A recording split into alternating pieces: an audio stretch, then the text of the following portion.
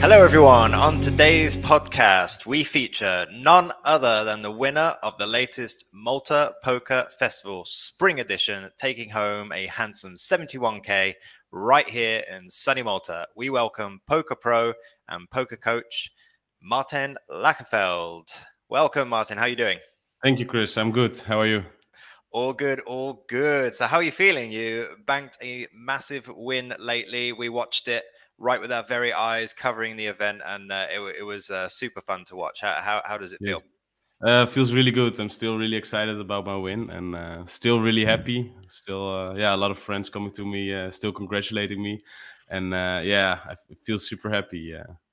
It's always good to win this. pick the event, huh? Always good to pick an event. There was a super key hand. I think it was with the nines versus aces, right? In the small blind. Yeah. And you shoved it. And he did you in on before as well when you had aces and he had Yeah. jacks. So that was a pretty sweet revenge. And then heads up as well, knocking him out. It was you two tangoed quite a bit. Yeah, it was a really good feeling when I hit the 9. And it was actually a funny story because when I was all in with the 9s, my girlfriend came up to me and the flop already came a 9. But I think my girlfriend didn't see it, and she was like, a 9, 9, 9. And then the river was also a 9. So well, we got to bring her to every event. I mean, I think I'll take her if that's what she can do. Yeah, worth it. Yeah. So what will you do with the winnings? I'm not entirely sure what I will do with it. Play some tournaments. More poker. More poker, and put something into Bitcoin. Okay. Bitcoin really low right now, so I have a good feeling about it. So a little bit Bitcoin, a little bit of bankroll, and I probably will buy a new bed here in my house. I've got a 10-year-old bed, so maybe a new computer. Thinking about that. Yeah, you got to get the right tools. You're going to get one of those fancy beds, like the cooling ones where you can like set a perfect temperature. I really want one of those. Didn't know those exist. Yeah, they do. You can manage the temperature on the bed? Yeah. Even on different sides, I think you can manage the temperature. It's pretty cool. I'm going to have to look into this because it's so hot when I sleep. But interesting. Yeah. Maybe. Yeah. I'll have to look at it. It didn't, yeah. All right. So we're off the win. But let's go back to the start. I mean, how did you even get into poker? Well, when I was really, really young, I was 12, I think. Okay. And I watched poker with my brother. It was on TV here in the Netherlands, the Master Classics of Poker. Tournament series still running now, the main event I was watching.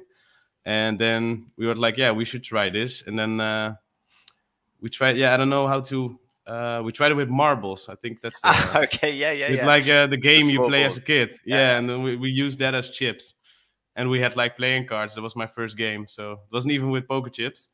And then, after a couple of times we did that, we bought the poker stuff you need, poker chips we bought, and a dealer button, and then we just started playing with friends for no money. And then I tried some free rolls, tried that, and it wasn't really serious back then, just started out with friends. And I think after when I was 18, I started taking it more serious. It became like a part-time job for me. So all my friends work in a restaurant or something, and I would play poker, just the small stakes. And I think after 2019, I won a lot, and after that, I became pro. Okay. I just went full time. So, how did you make the decision to go from I'm just playing with friends to what, I can actually make this my full-time job? With friends, it always went really well for me. Well, that's a good start. One of the best players of my friends. And some of them went playing online, and we played online together with my brother, and it went very well. So we didn't won these kind of money, but we won a few thousand there, a few hundred there, and then it was interesting. And I was really a lot of passion for the game, so I really like playing, I really like watching poker. So it became very natural just to play poker, and you can make money with this. Why not? What do you think it takes to make a living out of poker? I think a lot of dedication. I think you have to give some things up, but also you have to study a lot, I think. Play a lot, have like a structure of what you're going to play. Obviously be good enough. like have the passion, have the patience, because you can't.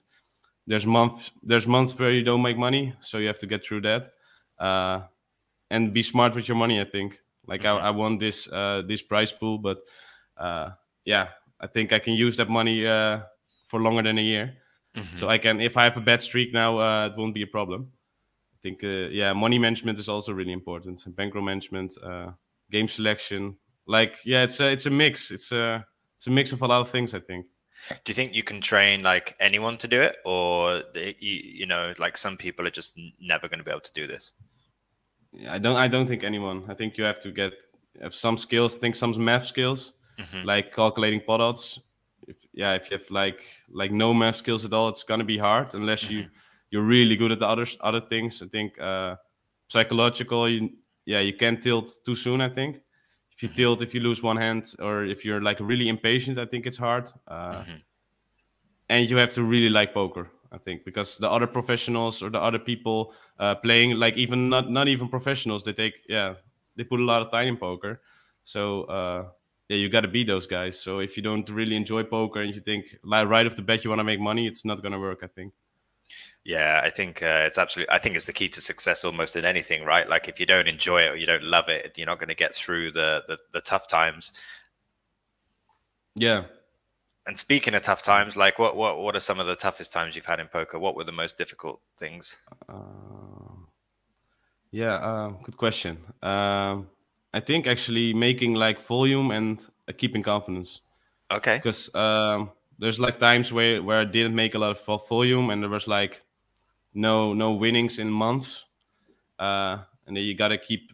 Then the motivation became a little low. You're gonna play less, which you're not gonna get that out of the downswing. Just keeping motivation, I think. Just sometimes I had like you're just playing online and you think you play well. What else can I do?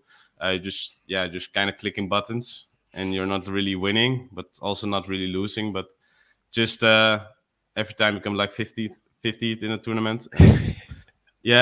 The motivation. I think the motivation part was like pretty hard. Yeah. Sometimes, and just keeping volume, just like playing every Sunday or playing 5 times a week. Instead of hanging out with friends because they also want to hang out, or you're just getting lazy. I think is my hardest hardest thing to overcome.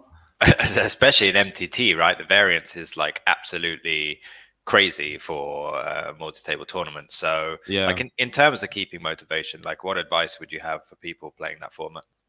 I think just don't focus on the results too much. Just focus on getting better. Just really try to get better. Just review your hands. Maybe have a study group of other players. You can also get motivated by other players. I mean, if you have like a friend who's on the same skill level who is crushing it, it can be like, I can be as good as this guy, so I can also make it. That can help. I think just love for the game. Just try to get better and just review things and just try to think about what are the things that people are doing wrong. And try to exploit that, and having fun in that. Like, I'm gonna beat these guys, and not like, oh, I hope I make a run. I hope I win the flips now. That's not to get the right mindset.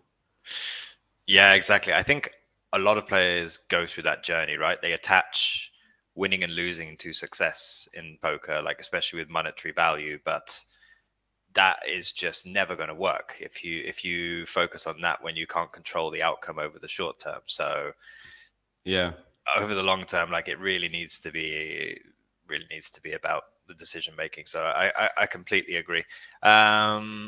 Okay, so we've covered downswings. You got to stay motivated, MTTs. What about like scheduling? How are you doing with schedules? I mean, how do you tell your friends say no? Like, would you have a certain amount of games you play a month, or how are you doing it? Yeah, I used to be pretty bad in it. Like I started now with but this year I kind of took it differently. Just a few months ahead, like I make a schedule. Okay. So I like every Sunday I gotta play online unless I'm playing live. So Sunday is just off limits to that's the date. Yeah. To say Sunday evening I always play. Then I try to schedule some live tournaments. So next month, for example, I'm going to Barcelona. Oh, nice. I already have scheduled now which tournaments I'm gonna play. And for the rest, like online series. If you have like I think this Friday, if a good tournament on ACR, then just like, oh, that's a good tournament. I looked about it 2 weeks ago. I'm just that Friday I'm gonna play from that time to that time. So I try to schedule like a few days to play a week, and then some live tournaments, and I try to schedule studying as well. But I'm still working on it. Sometimes it just you're like, I should study at 4, but then something came up and I could cancel it. But exactly, that's the thing, right? That's what people don't understand. You know, when you go to a regular job, like, you know, if you're not there at 9, you get fired, right? But when you're playing poker, it's like, okay, well, I did set this time for myself to study and play, but who's going to tell me not to? That's kind of thing. But you will. The problem with that is you will find it out later, because maybe you get a downswing because you don't study enough. Yes. So it's only yourself to blame on the end. But no one's gonna tell you, and nothing's gonna happen if you don't show up. But fair enough. What else do you do preparation wise? Do you do anything beforehand? Do you have like any exercise or food or breaks or study, or like, do you have any specific routine? Like, okay, I know I'm gonna grind hard this day. This is what I need to prepare. I'll try to just play sports, and maybe fitness sometimes. Could also be in other sports. Doesn't really matter, I think, or just a long walk. But try to get your body working. Because if you don't, when I don't sport and have a really long session, I feel like physically I want to do something. So you maybe get impatient on a river sport or something. I think if you sport, if you have sported in the afternoon, in the evening you won't get impatient. So I like to sport, and sometimes meditation, but last few months pretty lacking on that. It's an easy one to skip out, I think. Like, that's the one that you just think, I miss a session, it's fine. Like, you don't see the benefit from one session, right? And it's the same with exercise almost. You're like, you can skip one, but I think exercise gives you like that immediate pump where you're just like, okay, I'm going to make all the right decisions now. Your just body's super pumped after exercise. So I like to do that one before as well.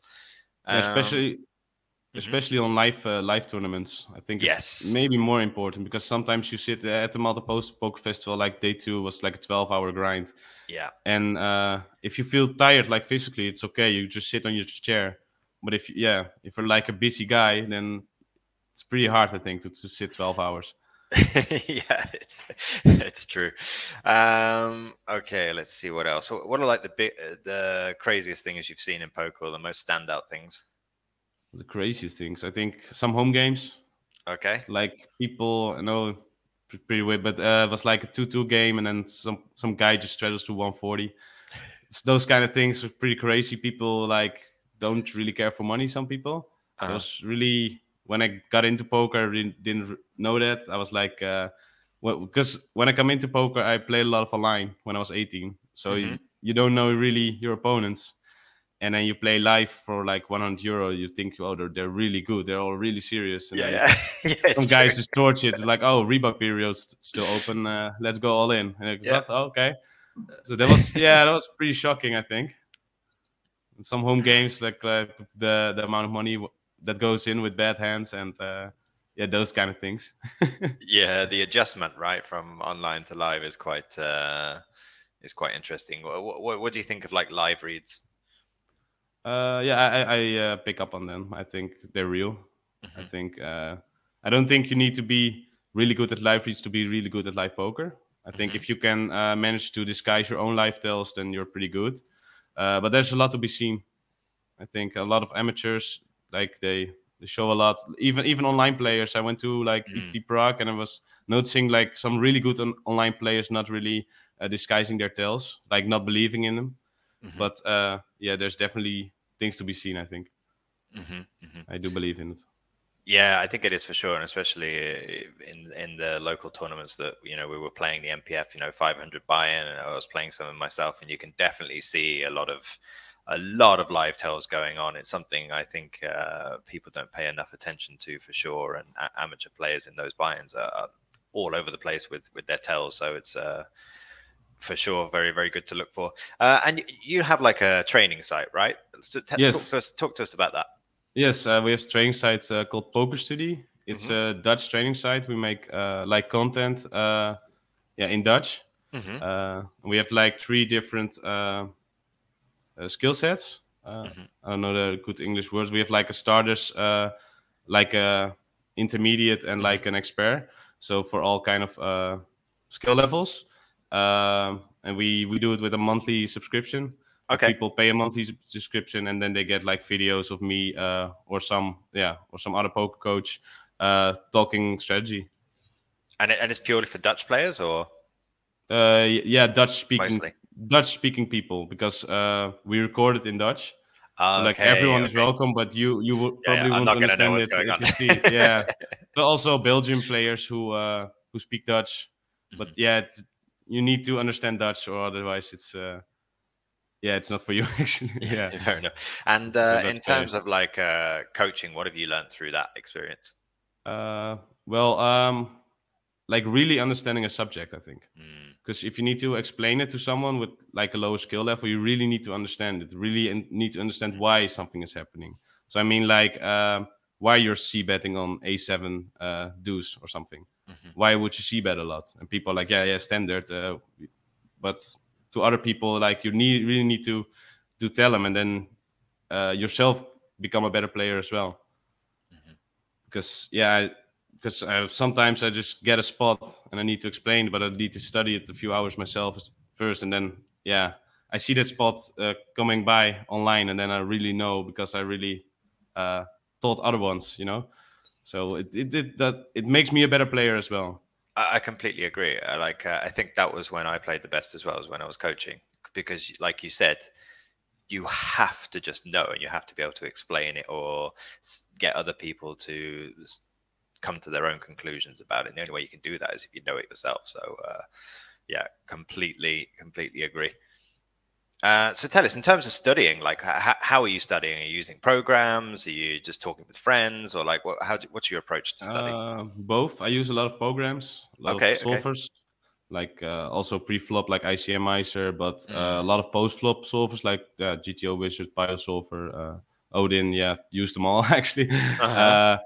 And just I like to study like spots, like hands I played, so I get that to the solver. But that's not the most, not also the most useful spot to study, because if you like get a solver, it tells you what to do against a perfect player, but the players I play against not playing perfect. So I like to see what the solver is doing, and then what I think the opponent is doing, and what my adjustments should be. So if you like, sometimes a hand can be bad to bet, because someone will check raise a lot by a solver, but if they're not doing it, maybe it's good. So really try to make adjustments on the solver and not just copy it. What would be some situations where like people are just playing nowhere near like the solver that you're exploiting?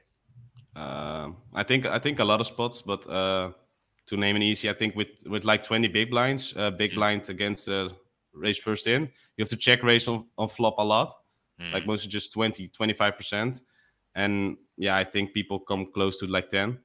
So that's like a huge difference on river spots, because you have flop spot, a turn spot, which the solver plays perfectly, and they don't have the hands the solver says on the river. Yeah. So I think on the river, because they would already bet flop or already bet turn, or they wouldn't check it back. I think so if people check back, or less check back the flop, and you see, the solver has these kind of hands on the turn, but they don't. Some really good things can happen strategy wise. And what's like your take on GTO versus exploitative? Good question. I think how I like to think about is like, what's the GTO solution here, and then like what exploits should I make? Like what's he not playing GTO? Like what are his mistakes compared to GTO? And then I adjust as well, because I think if you play pure GTO, you're like missing out on a lot of edge, I think. Because it's like when you know a guy's really tight, then from GTO perspective, you still need to call the same as against a maniac. That's pretty wrong. So I think a good understanding of GTO is important, but you don't need to follow it all the time. Yeah, exactly. That was the approach that I used to use as well. Like, just know kind of what it wants to do, and then see how your opponent is not playing that way. Yeah, in almost every spot, I think, especially in MTT, right? I think that's the biggest gap between GTO probably and actual play. I think in the cash games and some of the other games are a bit more closer to it, but I think in MTT people are still quite far off. Yeah, I think it's also smart because in cash game you play a lot against the same opponents, I think. So if you went like out of your way on the exploitive, you're gonna get exploited yourself. And also you have like spin and goes. With spin and goes also, I think, a lot of the same opponents. So you can't go like really out of line. And in tournaments, like a lot of spots, like even deep, like on that final table on the MPF, like a lot of players I will never play again, or like in a few years when strategies have changed. Yeah. So I don't really care about being balanced. Just care about that hand itself. And of course, you need a kind of a balancing strategy. If you like raise every hand, they're gonna adjust. But I think you can be quite exploitable. Yeah, I completely agree. Especially when you're never playing the same opponents, it's completely true. And we had an interesting spot as well in the MPF where there was talk of a deal or whatever. What's your approach to deal making? Yeah, I've never made a deal actually. I don't. I think deals are okay. You can make deals, but I think there's always one who has an edge, and the one with the edge shouldn't make a deal. So a deal is never a win-win. I think, unless you really will cut the variance, and that's the win. I think then it's okay. If you think you have the same skill as the other one, you can make a deal because the variance will get lower. But if you think you're better, then I don't think you should, or you should ask more. Yeah. But then the other guy's like, why you ask more? I don't want to lose money. So that's kind of my problem. When I think I'm better, then I won't make a deal, and then I want more, and the other guy will be like, yeah, why? I don't want to give you more. And then you just play. Yeah, exactly. And it's not really a good thing to go into a heads-up match and basically admitting that you're like worse than the other person, right? So I guess you have to just like, well, okay, no, then, or take your chances with the luck. But like you said, what about if like the prize money was just like the World Series main event final table, and then you're talking difference of millions? Are you gonna look at maybe a bit more possibility of deal then, even if it's someone who's not super good? Yeah, I think it would look more, but still, I think you like before you played the tournament, you didn't have that money. Yeah. And if if like the second place get 5 million and the first place get like 8 million, I still came in a tournament not a millionaire, and now I have 5 million. Like, yeah, let's play for the other 3. It's kind of my mindset, but because already, it's different when someone would ask me now, because the MPF heads up was like for 28K. Yeah. But if you would come to me now, yeah, quite a difference in the payout.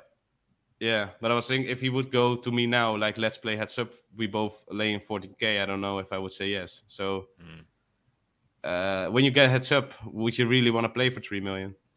Like, maybe I would make a deal, yeah. Because if you think about it, would you want to play a buy-in of 1.5 million against someone heads up? Yeah, probably not. Exactly. Yeah, exactly. But so it's different when you sit there and you feel like confident and you're like, yeah, I'm gonna beat this guy. Fair enough. Let's see what else do we have. What are your plans, like future plans? Just like for this year's play a lot of live poker, also online, but I like to get like 1-2 trips in a month. So like I just came back from Czech, from Rostov, like after Malta, and now my next trip is in June, like 3rd of June or 4th of June. I'm going to Barcelona to play the 3K main event, and maybe some side events, but I'm not sure about that yet, because maybe some vacation there is nice as well in Barcelona. I think on the end of the year I want to play the World Series Poker Europe main event. Okay. Like, I don't play a lot of high binds, but that's a 10K with a lot of people satelliting in it. Okay. So it's not like everyone buys in. Yeah, softer field. Yeah. And just play live poker till like 5K, 10K buy-in. Just like the 500s, the 1Ks, 2Ks, and sometimes 5 or 10K. And just play like online, like the $100, 200, 300, like kind of dead buy-ins. And yeah, just play a lot actually this year and next year. And yeah, I'll see where it goes. Like, how are you game selecting online? Are you like playing loads of different sites and trying to select like the softest games or small fields for variants, or like how do you go about putting a poker schedule? Yeah, well, not a lot of sites, because in the Netherlands we can't. There's some things changed. We can't go on PokerStars. We can't go on So Party. crazy, man. Yeah, so it's just just GG and some other poker apps. Sometimes I look at it. So not a lot of possibilities. But yeah, game select like the best. My highest binds are also on the best games. Like I pick out freeze outs. Freeze outs are mostly the softest, because the really good pros, they will always re-entry, and when they can't, the field gets softer, of course. Yes, the high guarantees are mostly softer, so I look at that, because maybe a 530 on GG on Sunday has like a 1.5 million guarantee. It's going to be way softer than let's say Thursday night with a 100k guarantee, because the same pros will still be in it. The best players will still be in it, and yeah, if you have like 1500 men, the 5 good players, you probably won't see them. So like the high binds are also the binds where the most money can be won, the highest guarantees, and the low binds. Yeah, also, I play a lot of tournaments with like big fields. I think those are the softest. The softest. Softest, highest variance, right? Also the highest variance. But to counter that, I have someone who like buys action on me with like a little bit of markup. So that suppresses the variance a lot. So like that, and I think Sunday is also the softest. So I like to always play on Sunday. That's Everyone loves the Sunday, right? And the poker series are also when there are more players online, I think also a little bit softer than when there's no series. So now you have like the GG online series. I think you have Scoop. You can play Scoop. That's pretty nice time to play. So I think the coming weeks we'll also play a lot of online. And what changes have you seen like in poker over your time? I think everyone just got a lot better. When I started playing, like still the Americans could play online. I think it was a lot softer back then. But then, I was also a lot worse then. Everyone was like pretty bad. If you look at it now, everyone's really bad. Yeah. But with the knowledge of then, they couldn't know. So that's a lot of changes. I saw like when I used to start playing, like everyone's 3xing pre-flop. I used to do it as well, and then I remember when I had like a break of two and a half years, I didn't really play, and my brother still played. He was like, 3x is not a thing anymore, so I would still 3x, and everyone like 2.5, 2.2. Right now, I think what a fish I was, but that was the standard. So like opening races, I think the big blind gets defended a lot more. People start 3-betting more, like check races on flops. Also, like people used to only bet equity on the turn. So only when like I used to, when you teach someone, it's like, you gotta. They know when they have value, they should bet, but some people just never bluff, and then you teach them like, when you have equity, you need to bluff, and now people bluff as well without equity. So I think that's changed. Solvers came out. I think that's changed a lot, especially on the higher stakes. And people on the lower stakes, like they copy it a bit. So and I think overbets also think I saw a lot of overbets like 5 years ago, and people like overbet a lot now, especially on the higher stakes. Also tiny bets. I think bet sizing also changed a lot. People would like only bet 1/3 to like 2/3, and now you have like 10% bets. You have like 2 times spot bets. I think people became a lot more aggressive. So people just became better, I think, in poker. Yeah, the solvers changed everything, man. Like as soon as it solved a bunch of things, people just start doing it, and everyone just starts copying it, right? Yeah. Now you have to be a little more creative, like what the people who are copying it doing wrong, because sometimes they copy it badly. They copy maybe the flop tactic, but don't know what to do on the turn. Yeah. So, but people become better. But I think that's true with every sport. Yeah, I was always thinking myself, like maybe just stick in some different, like maybe suboptimal bet sizings, but because you put your opponent in a part of the game tree where they just don't know the right response, maybe it actually becomes very optimal compared to like the actual optimal bet sizing. Yeah, I think so. I think that's a pretty good thing. People know. They won't know what to do. I mean, yeah, on some boards they know exactly what to do against a 1/3 bet. Exactly. But if you go like 20% or 50%, they're like, oh, what now? Yeah. So I think so. Be unconventional. You also see it on the highest stake. I think I don't know how GTO Adamo plays, but he plays like he makes a tree like really polarized, and I think it's pretty hard to play against it. Like you see, he's always putting people all in the river for like pot. He goes like pot, pot, pot, and yeah, if people haven't solved it, it's pretty hard to play against because you have to pot on your whole stack. Like good luck, yeah. Yeah, it's never fun being put to the test. So okay, let's just revert back to the beginning again. Like you said, you were going to play poker. Like, what did your parents think? Because this is not like a normal thing to be. Like okay, I'm going to just play poker. That's it for living now. Yeah, good question. They were always kind of acceptable because at a young age, like 18, 19, I already won quite some money. Okay, that helps. But they were also like, it's not a job. Kind of like, you should go to school and just get a job then. There was also like, finish your school was also really important. Okay. Like even after, I don't know what to call it in the Netherlands. It's called MBO in the Netherlands, but it's like medium school or something. I don't know what, like from 17 to 21, I went to that school, and I could go one higher after that.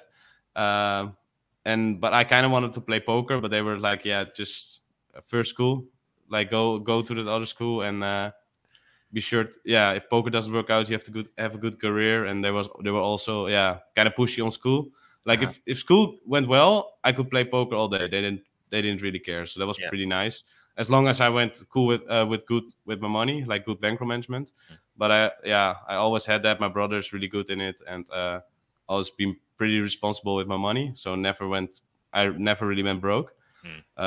So they were pretty okay with it as long as I got good grades in school, like that. And it was also pretty hard because when I was 24, I think I almost finished school, and then I won a lot of money in poker, and I was like almost only play poker, and my school was like pretty left behind.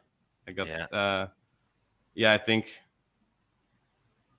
it was, I don't know the English words for it, but it's supposed to cost 4 years, but it cost 5 years just poker. Like they were like, just finish your school and then it's your choice. So I finished social work on high school, and then after that I went full poker, and they're pretty okay with it now because I got my I finished my school, and I can always get a job if poker doesn't work out. So I think right now they're pretty cool with it, but it wasn't always easy. But I think a lot of parents would be way harder, and they were always pretty chill about it.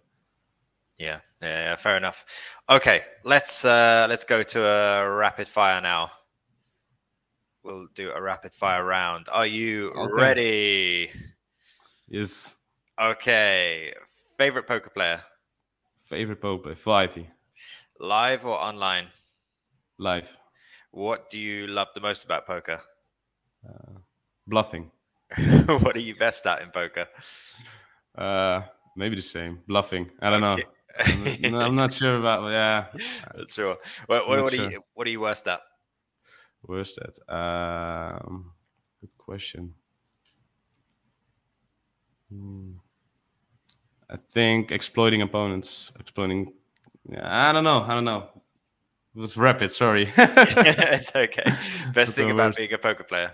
Best thing. Freedom. Worst thing? Swings. Down swings. If poker disappeared tomorrow, what would you do?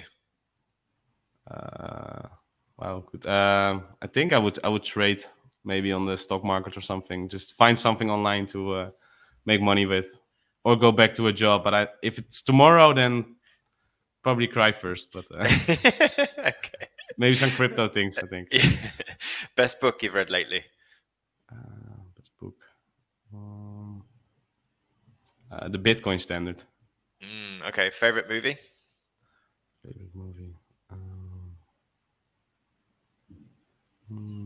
Wolf of Wall Street. Favorite place in the world? Favorite place in the world. Don't know.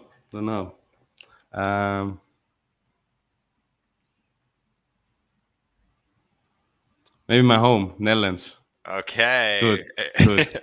So patriotic. Tell us something most people don't know about you.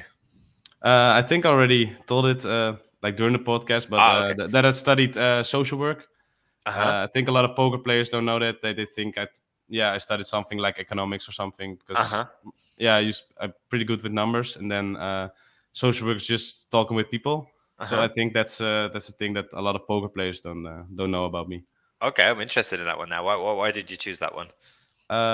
Because after like the previous school, I studied something like economics, like accounting, but I didn't really like sitting in an office like 8 hours a day, and I really like to talk with people. So that's kind of why I like coaching as well. I really like to help people, talk with people. That gets my energy flowing, and like sitting in a computer all day, I don't really like it. That's why I also don't play only online. That's why I really like live poker as well. I like the social aspect of it, and like to help people. So it was like a perfect match. Okay, that's a good one. Cool. All right, proudest life moment. Proudest life moment. I think like the MPF come close. I think like some poker accomplishment. Like I won the W Cup in 2019 for 100K. Yeah, that comes close. I think this victory also maybe the proudest. Like proudest of myself. Like I've put a lot of work in last couple of months, and then when you win it and play well, I felt really proud. Awesome, awesome stuff. Well, tell people where they can find you, Martijn. Like on social media, it's like on Insta, it's Marthijn Lakerveld. Maybe I should spell it out, but if you Google Lakerveld, I think you will see it. Marthijn Lakerveld on Instagram. You can contact me on Facebook, Marthijn Lakerveld. Those are the two things I think. And PokerStudie, PokerStudie.nl if you want to watch. It's will also be seen. Yes, we'll put all the links in the description. Don't worry. Well, thank you so much, Martijn. It was a pleasure to speak to you, and I hope you enjoyed it. You too. It was a pleasure.